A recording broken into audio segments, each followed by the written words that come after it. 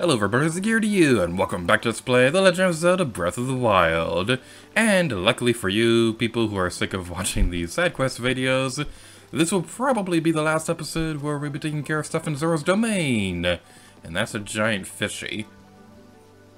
Okay, I know this was a giant fish, but it's a little hard to see the details of it during the day, so I'm really glad we're getting this shot right now. I'm saving a picture. But anyway, in today's episode, we'll be taking care of the last of the side quests across Zora's domain. So what we want to do is that we'll be going over this way, and we'll be talking to this guy. Link, it seems that I was wrong about you. Seeing Divine Beast Rarita's form there. Even though we lost Lady Mipha, it seems you can still help it seems she can still help you fight against Calamity again. I cannot read today. Oh, and I am sorry I did not introduce myself sooner. I am Jahato. I am a historian who studies Zora history and preserves it for future generations. Even so, the stone monument that King Dorfian supposedly wrote is torn to pieces now. Most likely, the 10 stone monuments outside of the domain are in the same awful condition. I'm thinking about collecting the content of all the stone monuments and compiling them into a book. But with these old legs and fins, traveling to all 10 stone monuments will take a great deal of time. That is why, Link, I'd like to ask a favor of you. I'd like you to find all 10 Zoran monuments around Zora's domain and tell me what they say. Oh, thank you. You truly are a lifesaver. How reassuring that the champion will search for all those monuments for me. I have a good authority that among the stone monuments, one of them has a location of some treasure written on it. If you happen to find said treasure, feel free to keep it. It will most likely be something that a Zora wouldn't need. Yes, you'll need to find the 10 stone monuments around Zora's domain. I believe in you. In fact, I'm counting on you. So, if you talk to him, he'll give you hints on the locations of some of these stone monuments. I don't need those hints because I already know exactly where everything is, so yay!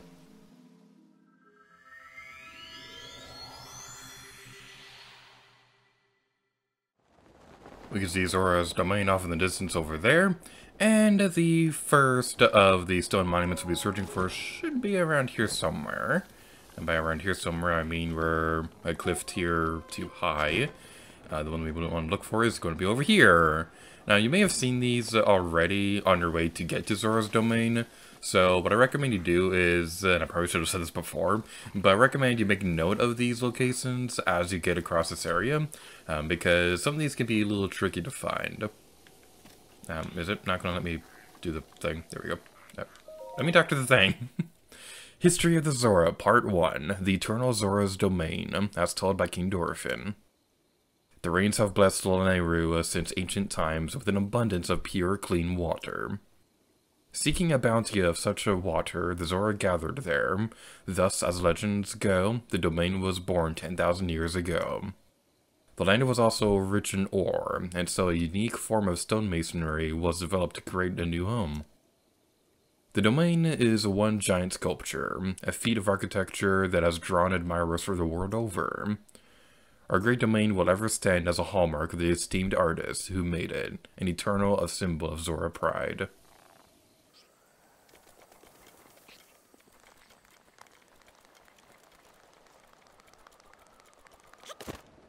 And the next one is literally just around the corner. Man,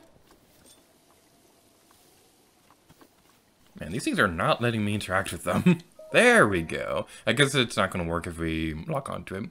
History of the Zora, Part 2, A Reservoir of Hope, as told by King Dorfian. Once every 10 years, the Lanayru region experiences unusually heavy rainfall. The Zora River flooded every time. The tides damage not only our domain but our people, washing away poor souls and causing great suffering and disarray.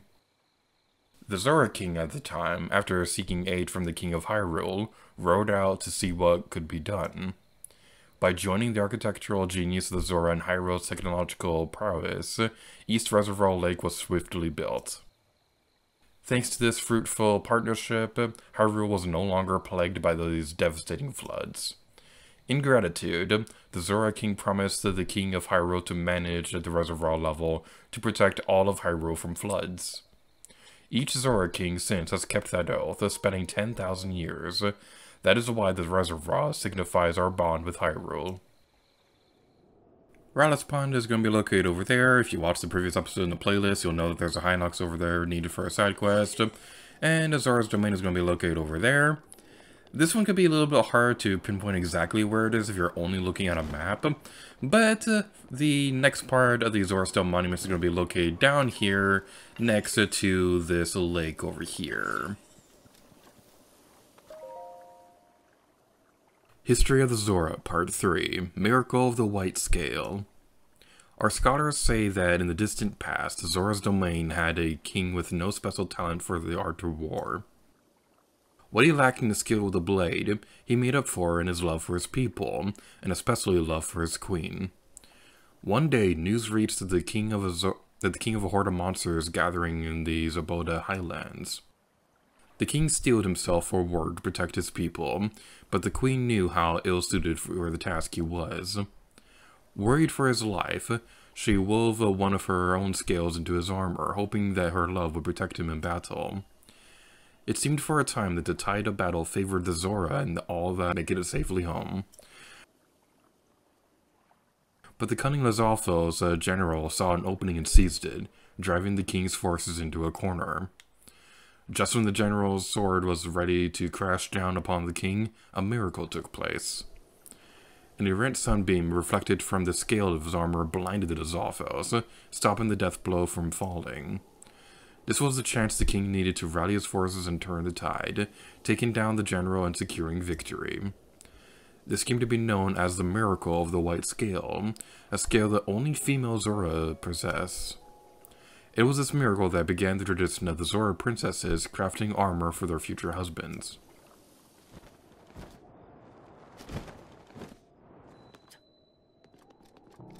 Part 4 of the Zora Stone Monuments can be easily accessed if you go from Ludo's Crossing.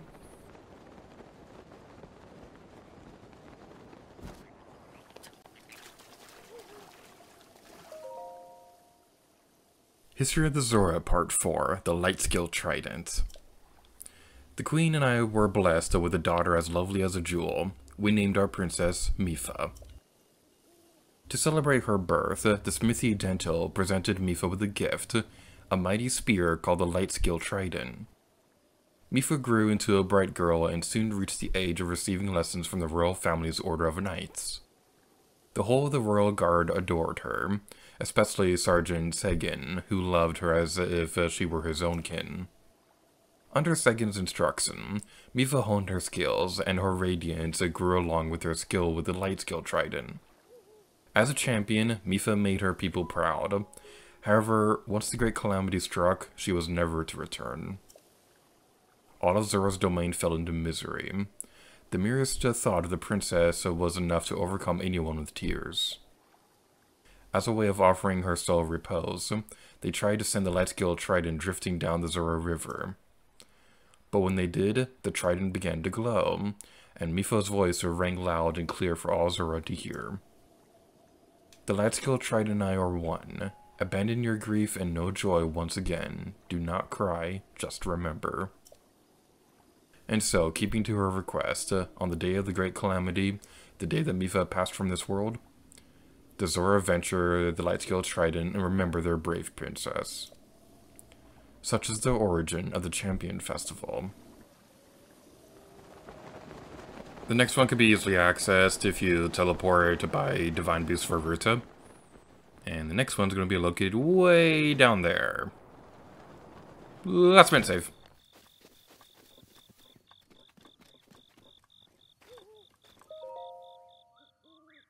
History of the Zora, Part 5, The Sage Princess Ripto.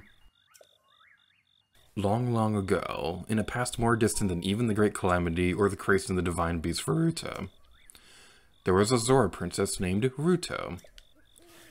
We know that she was the attendant to the Zora patron deity, and that she was a fair and lively girl, beloved to all. Around the same time, an evil man with designs of ruling the world appeared, bringing disaster upon Zora's domain. It is said that Ripto then awoke as a sage, facing this foe alongside the princess of Hyrule and the hero of legend.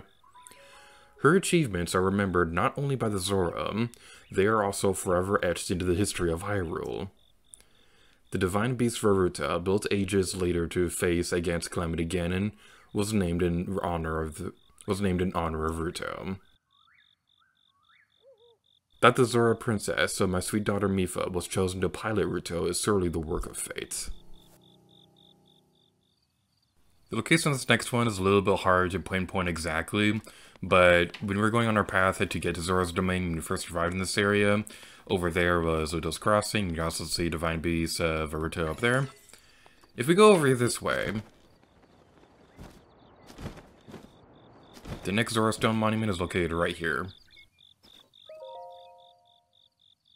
History of the Zora, Part 6, Divine Beast Ripto.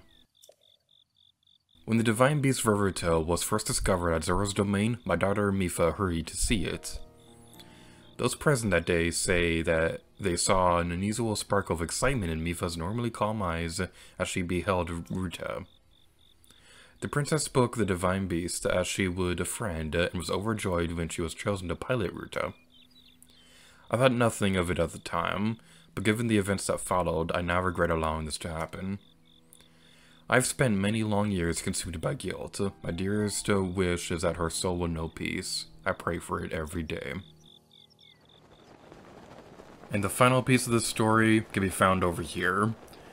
This one's pretty hard to miss, to be completely honest, so it's just right over here. Like I said before, on your path to Zora's Domain, it's a good idea to make note of any stone monuments you could possibly find. Again, probably should have mentioned that when we first came to this area. Hattori of the Zora, Patsvin, the hero who defeated as the There was a time when the people of the land was threatened by the beast with lived in Plum Mountain. But once drove the beast back and so yeah, we can't exactly read any of this. Time has taken its toll on this. Who says that?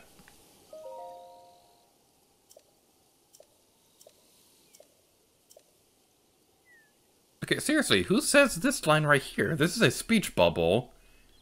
But nobody else is around here, but Link doesn't talk.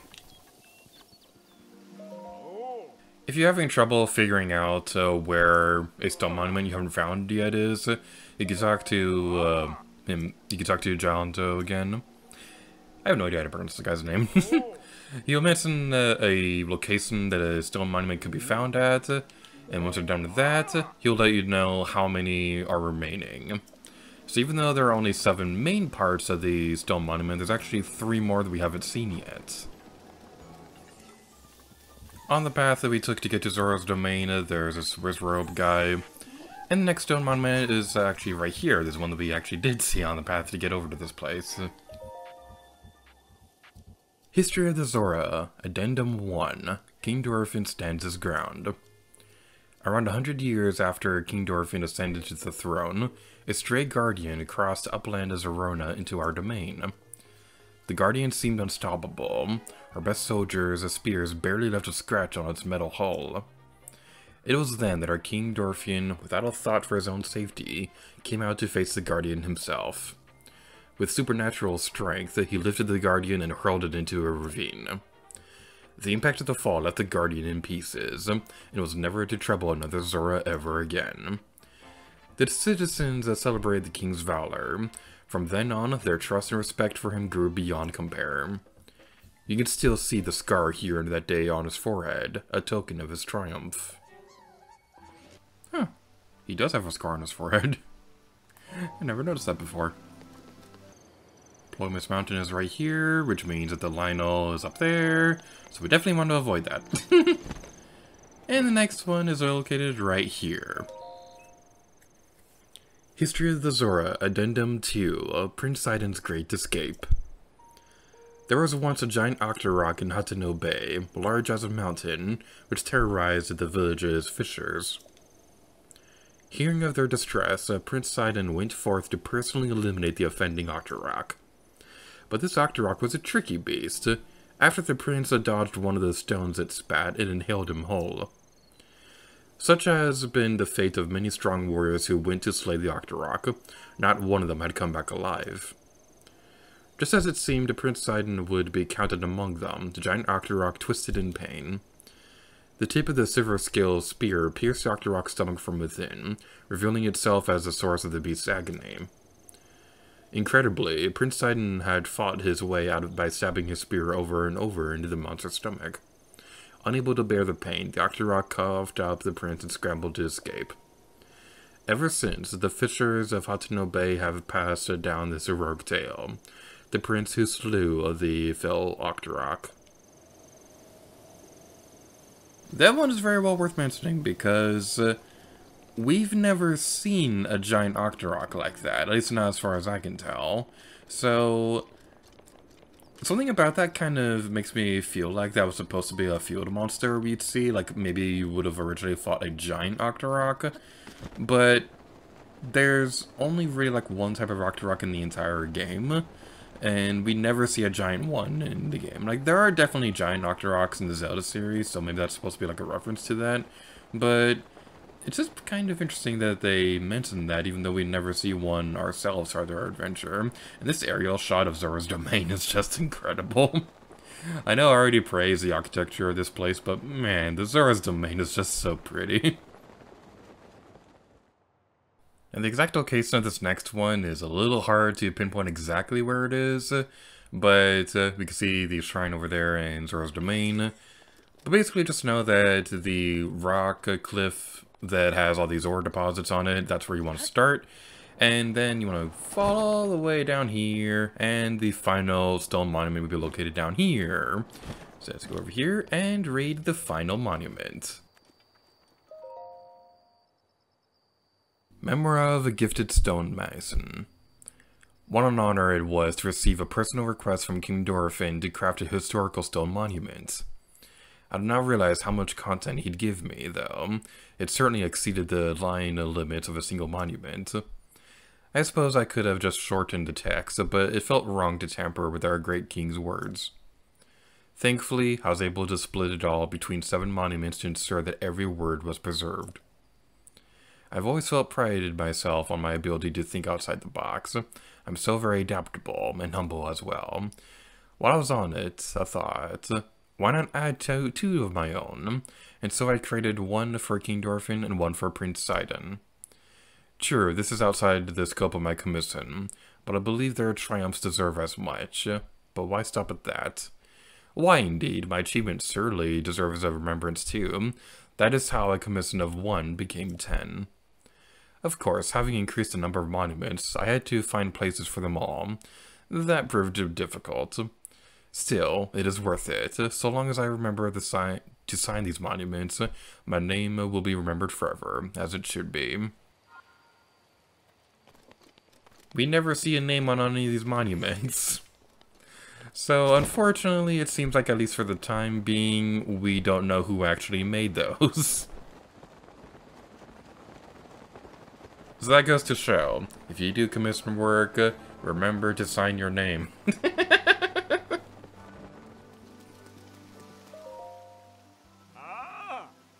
Link, it would seem you have checked all the stone monuments for me. Now then, please tell me what was written on all of them.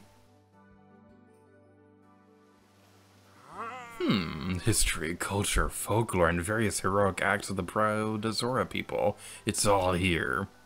Eureka! Thanks to you, I've compiled the precious information from those stone monuments. Link, thank you for taking on such an arduous task. Please allow me to reward you.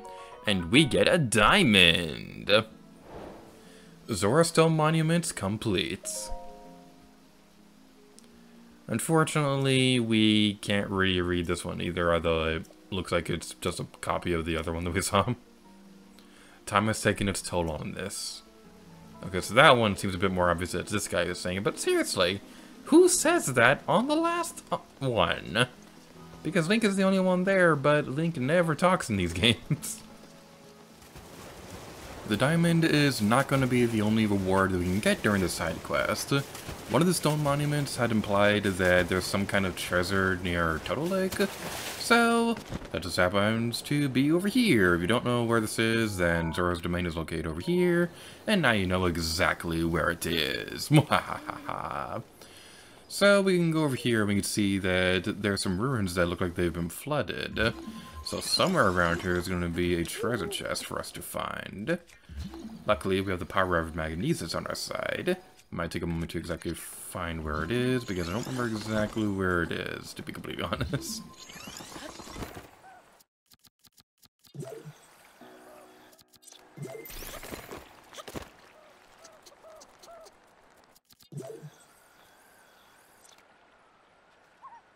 I found the thingy! It's barely out of reach. Alright, fine game. But I didn't want to break the ice thingy. Oh, I'm sad now. That's not how I wanted to break the ice. I'm not funny. So we go over here, and there's a treasure chest right here. We can open it to claim the Zora Helm. Zora headgear made from dragon scales. Increases the swimming speed and allows you to spin to attack underwater. Now this is a pretty cool one. And now we can look like a Zora. And that's pretty awesome. So now we can go over here and we can do a spin attack. So this allows us to attack enemies underwater and things like that. Now, unfortunately, we still can't swim underwater, and we're never going to get that ability, which is very unfortunate. But we now have the ability to attack underwater. Now, admittedly, it's honestly not going to be that useful because we need to have the Zora helm equipped to be able to do this, similar to how the Zora shirt makes it so that we can climb up waterfalls and things like that. But honestly, this is one of my favorite pieces of armor in the entire game, because every single piece of this armor equipment set does something special. The shirt lets us swim up waterfalls, the helm lets us attack underwater, and the greaves will help us swim faster. So this is just all kinds of awesome. And now I can look like the locals and blend in incognito. No one will ever suspect that I'm secretly Hylian.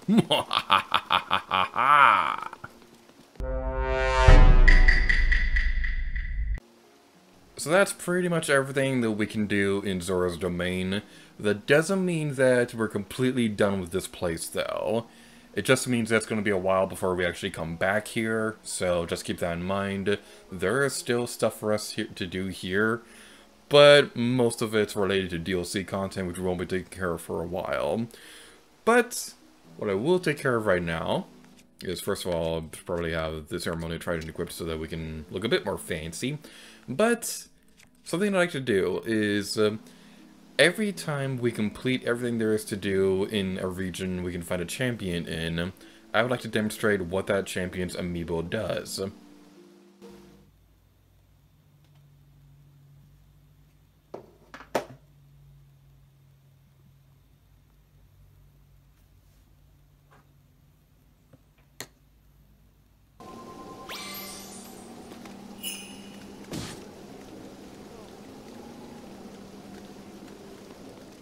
So on screen right now, you're gonna see every type of material that the Mifa amiibo will be able to give you. And Zora in the inventory's full. Okay, so that's pleasant. I don't need this. Let's get rid of that. And claim our sweet, sweet reward. So like I said, whenever we complete everything within the region a champion lives in, we'll be using that champion's amiibo and demonstrate what they can do. Now, there are a lot of Breath of the Wild amiibos, and honestly, this might be one of my favorite collection of amiibo that Nintendo's ever released. Pretty much every single figure just looks so amazing and incredibly detailed, and this is really exciting because I love amiibo, and it's just always really fun to see Nintendo actually make more of them. Because for the longest time, it seemed like most people only really cared about the Smash amiibo, and I could totally understand that. And it definitely does seem like the Smash amiibo really are the only ones that people care about nowadays anyway. But I think the Breath of the Wild amiibo line might be my favorite, and I really, really hope they make a Breath of the Wild amiibo line for the second game, whenever Breath of the Wild 2 comes out. So to end off this video, there's another tradition I'd like to start. When we complete everything in a champion's home region, I'd like to return to our home in Hateno Village. The ceremonial trident was Mipha's weapon of choice, and now we should display it in our house. This is something that I'll be doing for every champion in the game.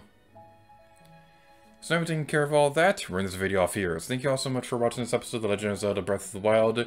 Keep in mind that even though this is the last of the content in Zora's domain, there's still plenty of stuff to do in the Lanera region itself, and that's going to be one of the options you can go for. In the next video on the playlist, however, we're going to be completely ignoring all of the stuff in the Lanera region, and we're going to go search for that special sword that King Dorothian had mentioned to us. So we're going to search for that in the next video on the playlist. Your alternate route, however, is to take care of side quests across the Lanera region that aren't necessarily in Zora's domain itself. You can also search for Koroks across the Lanera region, or ignore everything and go straight for Ganon. So thank you all so much for watching this episode of The Legend of Zelda Breath of the Wild. I believe you, and where would you like to go to next?